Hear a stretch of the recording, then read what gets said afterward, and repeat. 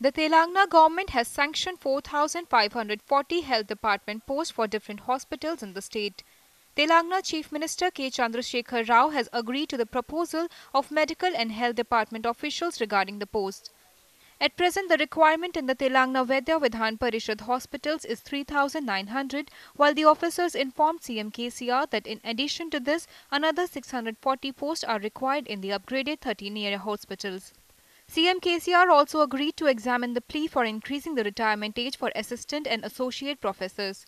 He also positively responded to the suggestion to increase retirement age from 58 to 65 years for teachers in semi-autonomous medical colleges.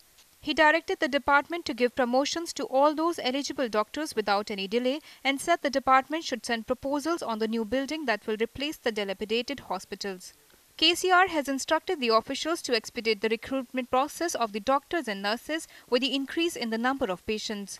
CM KCR has also identified 2 land sites along the outer ring road to build hospitals to cater to the health needs of the increasing population in the state.